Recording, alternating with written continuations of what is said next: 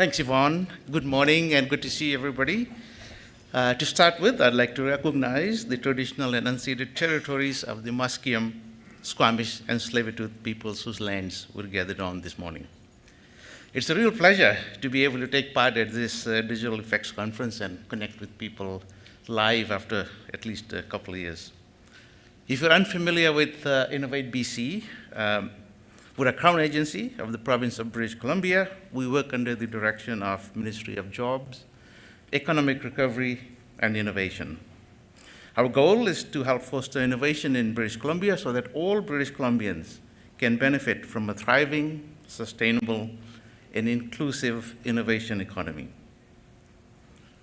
One of the most fulfilling and exciting things that we do at Innovate BC is that we help scientists and researchers and innovators and entrepreneurs solve the biggest world's challenges and build great companies right here in British Columbia. We do this by providing them with access to talent, capital, mentorship, and market connections. We've had the privilege to work with many great companies throughout our programs and witness remarkable homegrown innovations that are making a huge difference in people's lives. Some of these companies are here today, and we're very pleased to support this conference and present 5 BC companies for this next session, which is BC Startups Building the Future with Data. We will hear from ThisFish Inc., Llamazoo, Pocketed, Nirixon Software, and Aqua Intelligent Technology, all trailblazers in their respective fields. And now I'd like to introduce our first 2 speakers for this part 1 of this session. First and foremost, Eric Enno Tamm. Eric is the CEO and co-founder of ThisFish Inc. Eric is recognized as a global leader in seafood traceability. He has more than 20 years experience in global fisheries and has 15 years experience in software and product development. He began working on seafood traceability in 2008 while working at EcoTrust Canada, the nonprofit which co-founded ThisFish Inc. Eric was born and raised in a commercial fishing family, which goes back generations in Iqaluit on Vancouver Island. And one very little known fact about Eric is that he has worked as a journalist and a foreign correspondent as well. And next, I'd like to introduce Jay Milroy. Jay is the Director of Product Development at Llamazoo. Jay has spent the majority of his career working with emerging technologies from the early days of the .com through the transformations of e-commerce, mobile, big data, blockchain, and now mixed reality. Currently, Jay is focused on transforming how we communicate and collaborate through Llamazoo's spatial business intelligence platform. I'm excited to hear from both of you today and other amazing companies this afternoon as well. You are all helping put BC on the map as one of the fastest growing tech ecosystems in North America, which Chris kind of alluded to earlier this morning. If you have any questions about Innovate BC, feel free to connect with me and we'll provide you all the information that you need. And now I'm gonna turn it to Eric to tell his story. Eric. Thanks. So I've sort of named my talk today, The Data Effect, How to Build Digital Seafood. So, you know, Canada is a country that's really built on natural resources. I mean, generations of Canadians, here's a clicker, thank you. Generations of Canadians, you know, were loggers, miners, and fishers. It's a story that I know well because my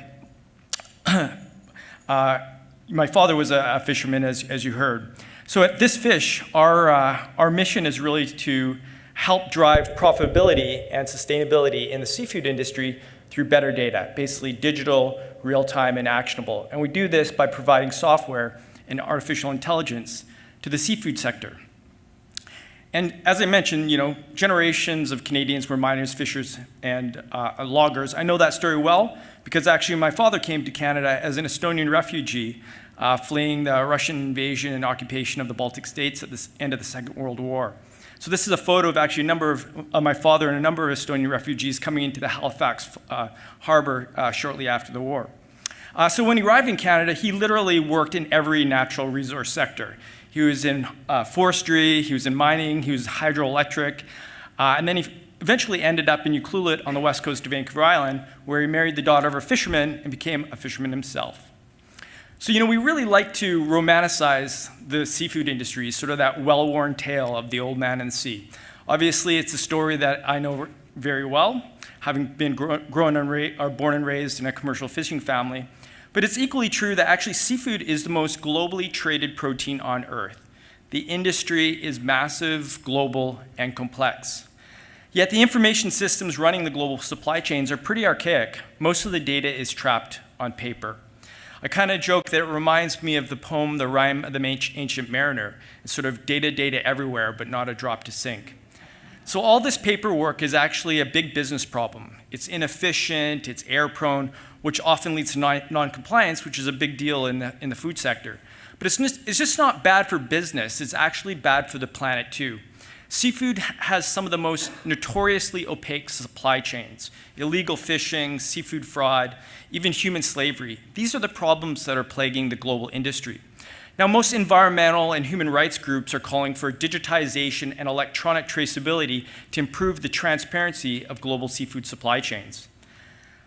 But in such a complex, massive industry with literally millions of fishing vessels and farms on one side and millions of retailers and restaurants on the other, where do you start? Well, in the middle, there's only about 50,000 seafood processors in the world. This is the data bottleneck. It's the most critical node in the supply chain. So at ThisFish, what we have done is built software called Tally that enables seafood processors to digitize all their data in real time on the factory floor using IoT devices and tablet computers. We've effectively built a smart manufacturing platform for the seafood industry based on the latest advances in AI, IoT sensors, and advanced analytics. We really want to bring this ancient industry into the digital age. And so why do customers buy our software? Well, we help to reduce the cost of data collection and management. We improve or strengthen process and inventory control, and ultimately improve compliance through electronic traceability. And we've proven that we can scale our software across a global fragmented market, from the largest lobster exporter in New Zealand to some of the biggest tuna canneries in Thailand and Ecuador. So what's going to cause adoption of our technology? Well, this is what I call the fish and chips index.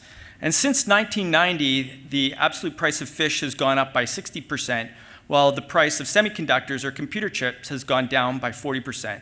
So this is one of the meta trends that is really driving technology adoption in the fishing industry.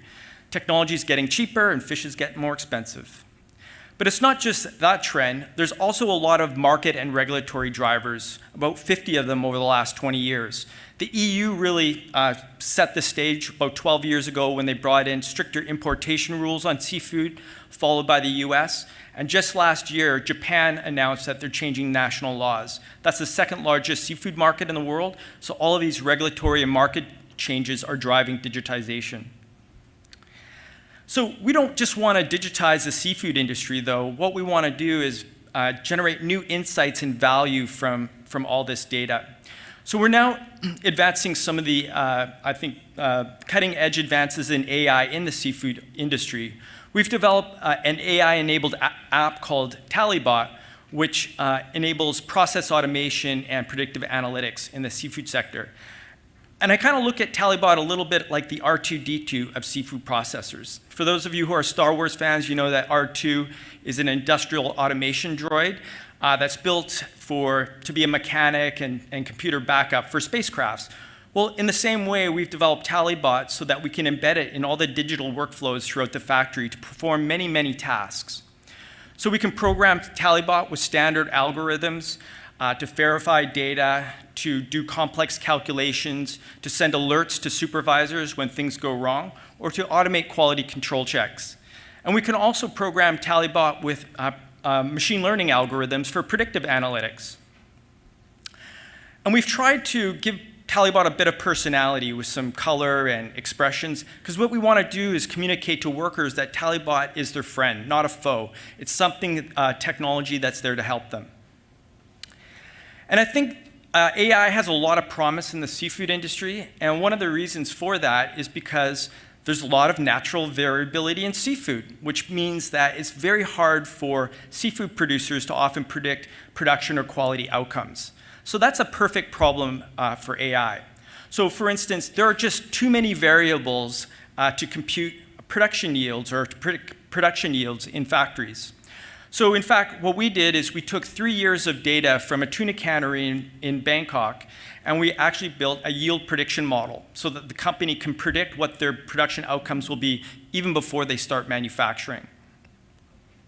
We're also working with a Vancouver company and with some funding from Innovate BC to build a computer vision model. So we're taking video of fish fillets, and then we'll use a computer vision algorithm to automatically classify the fish by size, color, and defects. And ultimately, our ultimate goal is really to connect farm to factory so that we can understand what farm practices are leading to better quality and production outcomes at the factory level. So, in many ways, Canadians are still loggers, miners, and fishers. It's just that, we're logging into computers, mining Bitcoin, and I hope none of you are actually sending out phishing emails. But kidding aside, I think a lot of investors and even some politicians kind of like to dismiss the old traditional industries kind of as a bygone industry.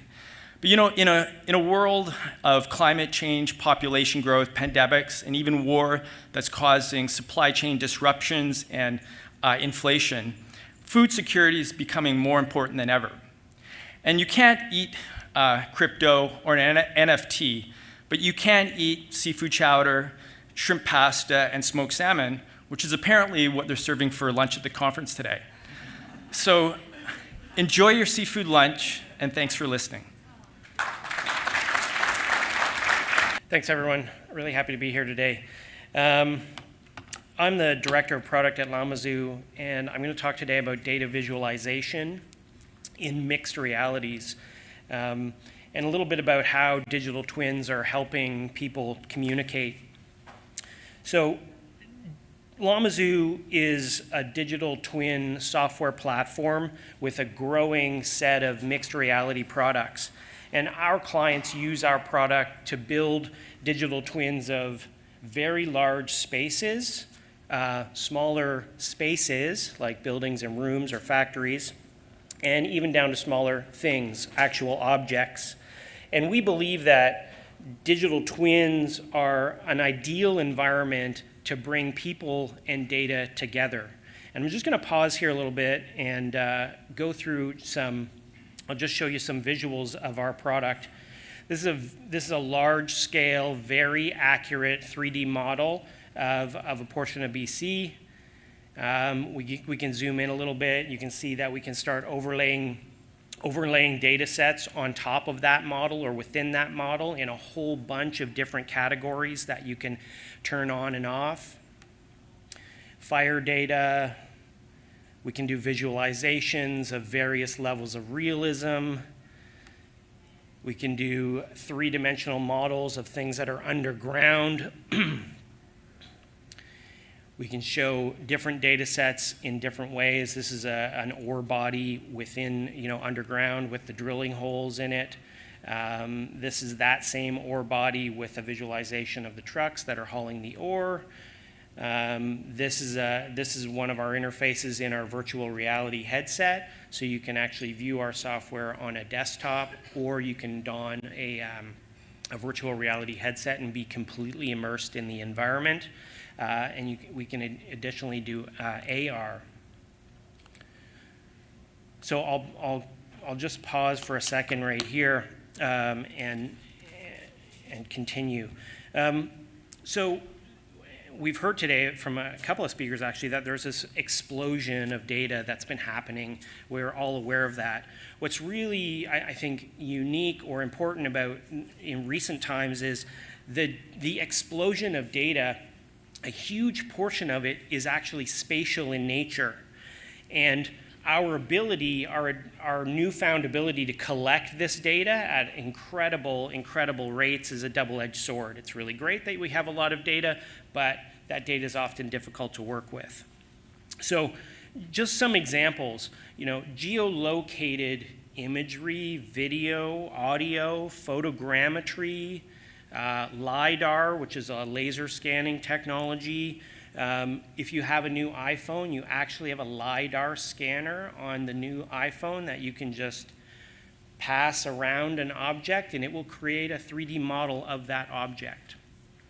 Satellites, visible and non-visible spectrums, billions of IoT devices of different kinds, and we can take all of these sensors and now we can attach them to drones and fly the drones around. So our ability to capture data is incredible. But these data sets, they're very informative, but they're very difficult to work with. And generally, they're kind of difficult to combine. You often find one data set in one domain and it tends to stay there. And so Llamazoo, the problem that Llamazoo is solving, or the problem that we're pushing against, if we boil it right down, it's the data utility problem. Most of the data, as we heard, that organizations collect goes unused. Or of the data that is used, it's used by a narrow group of people and everybody else doesn't get to see it or has difficulty accessing it. And so we try and make what we're doing at Llamazoo is we're trying to take all of these different disparate data sets that currently live in different silos that are kind of meaningful to one group of people, and we're trying to mash them together into an environment that allows more people to benefit from those data sets. And make it so easy that more and more people can benefit from more and more data sets. And so the way that we state our problem statement, it is the 3 C's: communication, coordination, and collaboration among stakeholders is really difficult, inefficient, ineffective, and sometimes even impossible when the stakeholders don't have the data or the information they need to make these decisions or just have a better conversation. So our clients tell us that by taking these different data sets and putting them into a common environment, an environment that everybody, all the stakeholders around the table can understand, can relate to, that helps drive better conversations. And that drives a bunch of positive outcomes, whether it's gaining alignment or getting a deal done faster, or deciding to move forward versus not move forward for certain reasons. These environments are bringing people and data together in a way that help them communicate better. And so, our vision is we want to make creating and maintaining a digital twin as easy as creating a PowerPoint. And, if we can do that, then we can start enabling the kinds of things like we want miners and foresters to see the land through the eyes of First Nations. We want First Nations to combine their traditional use knowledge with modern climatology data. We want to push those things together and essentially see what greatness happens. And I think Llamazoo's already experienced this. We want politicians and leaders of different kinds to be able to be immersed in the data from all of the different stakeholders so that there's a more fulsome understanding of the situation, and that all of the diverse stakeholders can use these environments to have better, to drive better outcomes. So the Earth is facing a few challenges, as we know, and many of the challenges that are facing us are of the kind where the 3 C's are really important, right? In order to address the climate change challenges and all of those sort of large challenges, the speed at which we have to move, the degree of collaboration, the degree of communication and coordination that has to happen in order to turn this really big ship, we haven't seen that really. I suppose the best example, the most recent example was COVID, right? COVID really caused a massive amount of communication, coordination, and collaboration to solve that problem. We have a bunch of those kinds of problems that are coming down the pike, and we have to address those. So what Llamazoo is going to do is we're going to put these kinds of data visualization tools, these kind of contextual, data-rich environments into the hands of leaders, and we're going to let them do their best work. And so I think to wrap up, what's really important, I think, a message I want to leave all of you is Llamazoo will do the job of data visualization and data contextualization and create environments that allow people to communicate better, but it's of no use unless there are other really smart people bringing new data sets to the table, new AI models, new visualizations, new simulations, all of those kinds of things. So Llamazoo is very open and works with academia as well as industry in order to identify these types of data sets and the different types of data visualizations that can be brought into an environment where people can share, learn, and make better decisions. And I'll stop there. Thank you.